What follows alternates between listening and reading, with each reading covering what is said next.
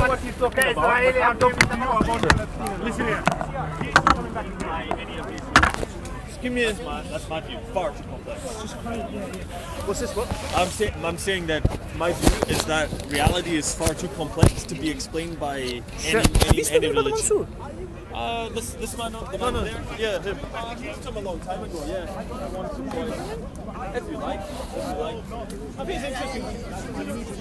Brother Mansur, I support every atheist brother here would be a good conversation. I support every Christian group here. So I asked him, are you part of the CCI? Are you supporting the CCI? He says he supports every Christian group. Yeah. If you support the CCI, I'm sorry, I don't have time for it. We don't speak. Sorry. Okay, Sorry. So you just find an excuse, really? Yes. Yes. Absolutely, you're right. No problem. How are you? Yeah, Brother Mansur, we were just talking about like disabilities we were on, isn't it? Yeah. Like like children are born with. Sorry, do you want to put down? Is it on? Sorry, am I discussing with you? No. Well, yes. I want to question you. No, I don't know. William, Simon, this is Brother Mansur. Sorry, brother, I didn't catch your name. Huh? Muhammad. And then we got our brother. Wait, how you doing, man? Assalamu alaikum. Yeah, so we were discussing. Yeah. There's a better word about like for example in Islam and how it makes sense and a lot of things I was saying, yeah, right. And then William brought up a good question, I believe, and that is I've heard it before, and that is disabilities. Children are born with disabilities and leukemia, and things like that. And how is that explained in a God format in that sense? Yeah, I do actually have another question about something. I'm recording automatically. Go. I do have another question about something in Islam, and it's Excellent. a feature of quite a few different religions. Can I don't know with if you know so much about it. No, it's fine. I'm just interested in it. The concept of jinn. Can you tell me about it? Yeah. Hopefully. So, in Islam, we understand that there are other creations besides human beings. Okay? And one of the creation is jinn, who also have the ability to reason, to use their free choice, to obey or disobey God. Okay? So these were creation that Allah created before human beings. Right. Okay? So interestingly, Shaitan or Satan that you know of, he is of that kind. He is a member of a jinn, Right. the class of jinns. Okay? And we are told in various places in the Quran that jinn also has, the capabilities and the powers to do a lot of things. Like when Allah says, Ya ma'shar al-jinn wal-ins, all the group of human beings and jinns, if you're able to, then travel and traverse around the, aqtar as-samawati wal-ard, the far distant areas of the heavens and the earth. But you won't be able to unless it is by the Sultan, by the permission of Allah. That means they also have the ability to even go up, areas that you can't even imagine. Right. So these are creation which has a lot of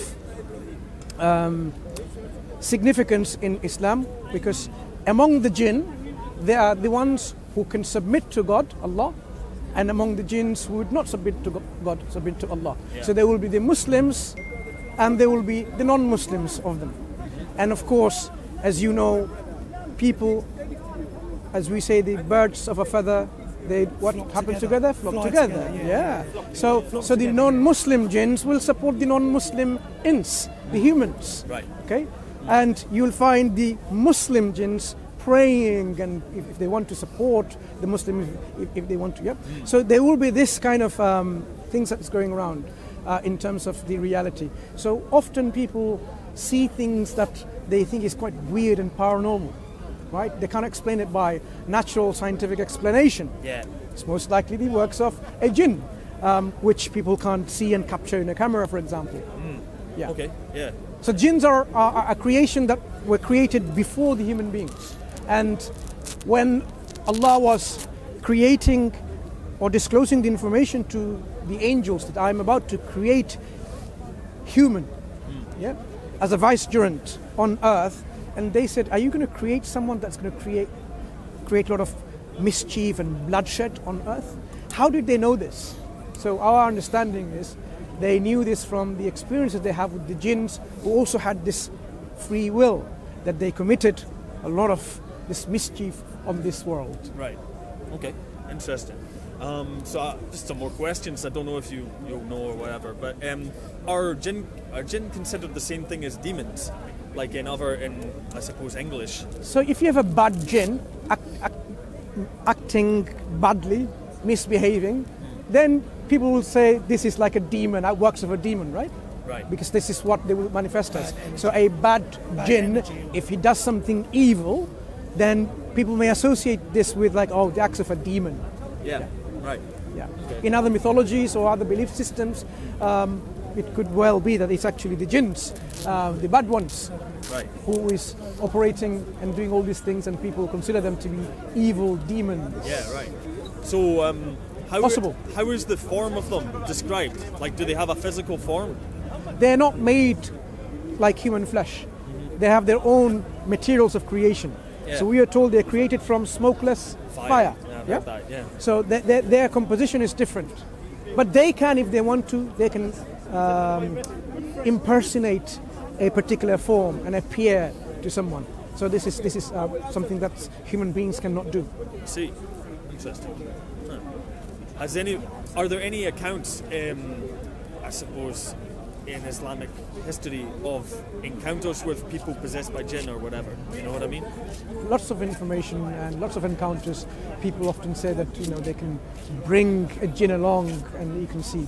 But I haven't personally gone into to view one of these things, or not personally interested to get into this discussion, because we know they exist and we know they have their own lives, and we are not going to trespass their life. Let them live and let us live, and not to trespass or transgress on each other. Yeah.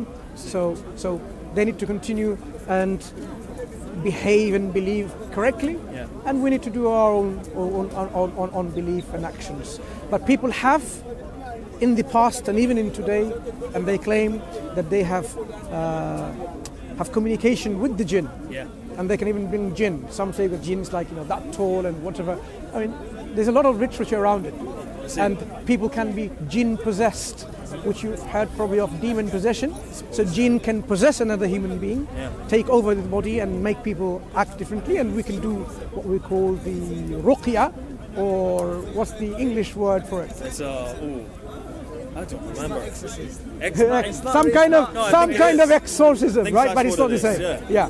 So you can actually take the jinn out of your position. Yeah. Yeah. There are people who are very immersed in this subject and very knowledgeable. I'm sure you can find someone who can actually get into more detail if you're interested. But personally, Brother Mansur, is it like a root word for some words in Arabic, like majnoon, janeen, jan? Yeah, jan, jinn, something like what is hidden, isn't it? Yeah. I think the root meaning probably is here something that is hidden from our sight and so on. Interesting. All right, cool. That's it. Just wanted to ask about that. Thank you. No problem. Sound. Thank you. Cool. Other questions? Jump on. That's all right. Where's the other friend of yours gone? Oh, he's gone over there. That's okay. That's good. It's just information. Yeah, that's good.